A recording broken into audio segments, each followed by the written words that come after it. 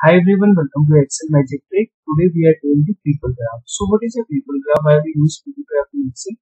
People graph is a infographics in Excel is the way of showing the information or summary report through attractive charts and graphs and images. So let's suppose I have data. Okay, I'm after getting a data, after doing the analysis, next step is to analyze the data and present the data.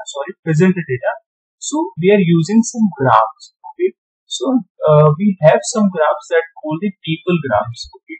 So people graph basically using for the HR departments for showing some.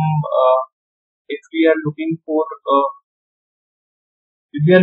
some HR and related to HR population, if we have to show, then we are presenting that particular chart. So this is an example for the uh, people graph. Okay. So how to create the people graphs? I have one more example here. Okay.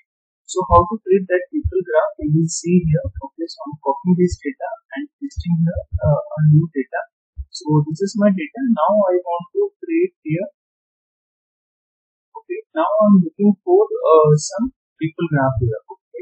So it's available in 2016 and the above itself. Okay, you need to go here, insert, then we have that green button that called the transform cold data into full picture that is available in the Addins part. Okay, now you need to click here. Now see here one pop-up will be coming. In this pop-up you will see the default people graph here. Okay, you have to transfer that graph to particular data. Okay, so graph is coming here. Now you need to see here. We have one option that is a data. Okay, you need to click your data to select your data. Okay, so I'm clicking here on select data. Okay, now you need to click the select data. Now I'm selecting my data. You need to select two cells. Okay, first is column. First is your data name. This is a sample of data. Okay, now your data is selected. Okay, now they are saying you have selected 3 rows and 2 columns. Now select here grade. Okay, now if I selected click on the grade, now see here my data is graded. Okay, HR we have 52, 56 for accounting, 30 for the payroll. Okay, now if I rename the header. Okay, I want to rename my header. Okay, so I'm clicking on the header here.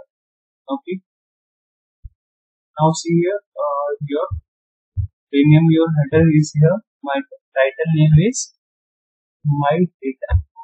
I'm giving the title according to me, my data. Okay, this is my data name. This is my chart name.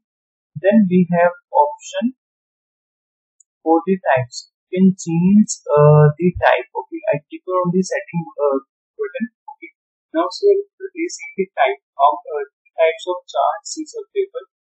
We have first is full, and then we have the half, and then it's full. Okay.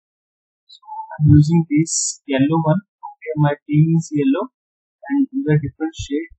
Okay, so this is my the HR is different, and the yellow part. Next is a theme. You can use any theme here. So this is all the themes. You can use any theme. I'm using that one, black and blue. Okay. Next we have the shapes. You can use also any shape here. Okay, there's many shapes available here. Okay. Whole star, heart. Okay, and the money you can, if you want to show the money, you can show here. Okay, all the shapes are available. All the shapes are available here. You can choose any shape. I'm using that money. Okay. So this is my people chart. You can use people chart to show because it's very interactive to see. Okay. So we are using that people chart in the dashboard. Show the present the data more interactive. activity. Okay. Thank you guys. Please like and subscribe my channel. Thank you.